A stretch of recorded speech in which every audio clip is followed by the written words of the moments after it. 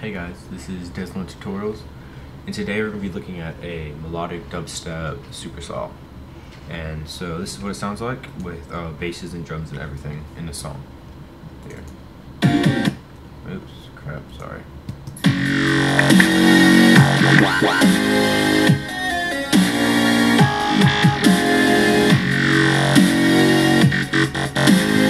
Here's just the Supersaw.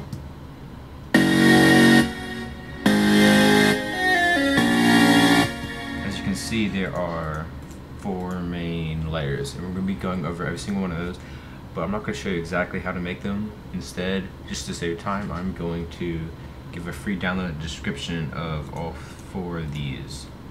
Alright, so we're going to start with the Supersaw. By itself it sounds like this. And so we're just going to go over the basics of it. Clearly it's a Supersaw, so you want to have a saw wave.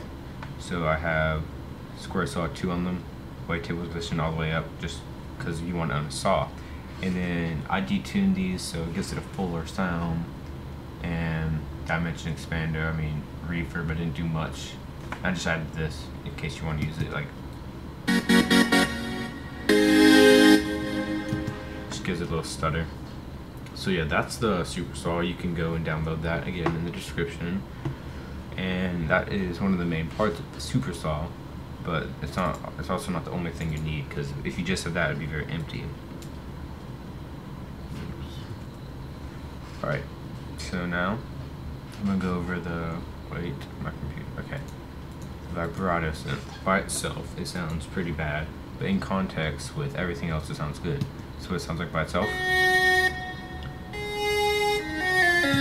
And with the Supersaw,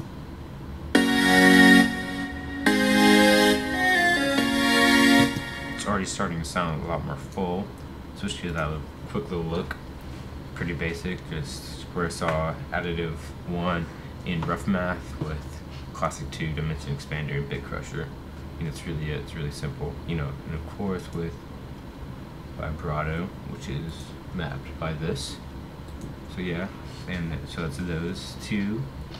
Well, also, I left out one layer that isn't very important, but I'm sure you can make yourself. It is the sub bass. It's not in the song yet, so I just decided you can probably make that yourself. But anyways, here is another main part of the Supersaw. It gives it more gritty, higher end sound. Is what it sounds like. Again, it sounds terrible by itself, but with everything else, it sounds pretty good.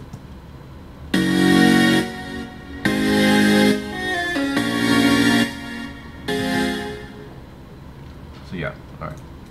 And this is just square saw, kangaroo, another square saw. With, that's pretty basic too. And then this last one, I think this, for me, this synth right here, this layer, always varies in between what song I'm making. So what I normally do, if you listen to this sound, is it's like a bass. Always make it the same bass as the main bass is. So if you listen,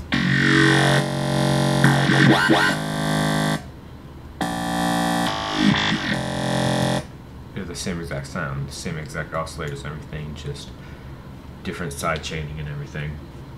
Now, if I had different basses up here with, instead of an AI, maybe it was a chrome, this synth would be a chrome, and it just makes the basses and the Supersaw go better together. And so for this one, it's just an AI. It's kind of like this Zomboid kind of sound to it. And that is it for the 4 layers. Now, what I did for this bass, I just EQ'd it like that, like all of these basses, same exact thing. For this, I just put up the high end. This one I just cut out frequencies, and this one I just cut out frequencies too. And now the only thing I did do was, you gotta make sure you have side chain. So if you look, see how side chain right there. And then I put this into an audio bus and sent them all to this auxiliary track. And here I added compressor, channel EQ. The EQ is the only thing that drastically changed it. So if you want to copy down these, this little settings and just pause the video right here. But here is this without the EQ on. Here's with it on.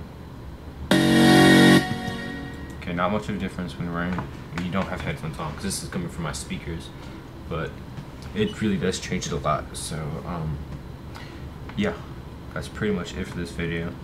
And remember, all these are in download. All of these you can download, but then again, you also gonna need to add a sub bass to that, which is, you know, just a sine wave.